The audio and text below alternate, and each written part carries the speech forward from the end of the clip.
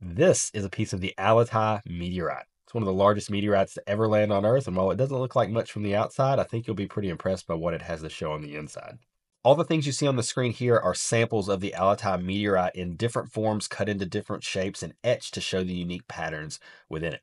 Now, this meteorite was discovered in China around 1898. It landed a lot earlier than that, but because it's primarily iron and nickel, it survived for quite a long time. So far, over 75 tons of this meteorite have been recovered. It's quite a large amount, and generally speaking, we probably believe that the meteorite came into our atmosphere and at some point broke up and spread across what ended up being a pretty large strewn field. We're talking somewhere along the lines of 400 to 500 kilometers in area where pieces of this meteorite have been found. It's kind of interesting. Back in the early days when people were finding it, they thought they were all fragments of different meteorites because they were found so far apart. But it turns out, after doing chemical analysis, they're all related to the exact same meteorite fall, which was probably quite a show if anyone was around to see it. I have a few different forms of Aletai shown here for you. Of course, there are a couple of end cuts. One of those is kind of in its raw state. The other is coated in epoxy. One of the reasons you'll see that is because this meteorite is iron and nickel, and it will rust when exposed to humidity and oxygen. So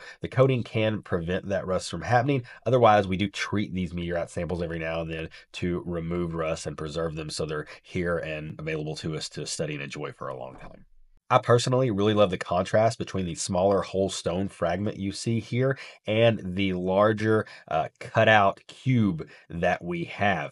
It turns out because the Winkelstein pattern on this Aletai meteorite is so gorgeous that these get used to be made into jewelry a lot, little pendants or rings or things like that. That Winkelstein pattern happens because the iron nickel meteorite has two different alloys in it, camosite and tannite. And when you etch that by pouring acid on it, it causes them to kind of wear away at different rates, which makes the different lines visible. We're essentially looking at iron nickel crystals because this material was molten at some point and cooled slowly over time.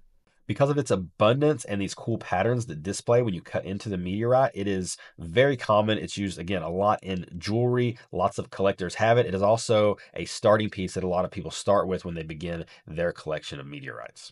Speaking of starting a meteorite collection, if you're interested in starting one of your own, adding something to your collection, or maybe you're an educator looking for something that you can share with your class, make sure to check what I've got available on the TikTok shop or on my website at midnightmeteorites.com. There's lots of different things accessible at lots of different price points. We have special discounts for teachers and educators. I really want to make sure you know that space is within your reach.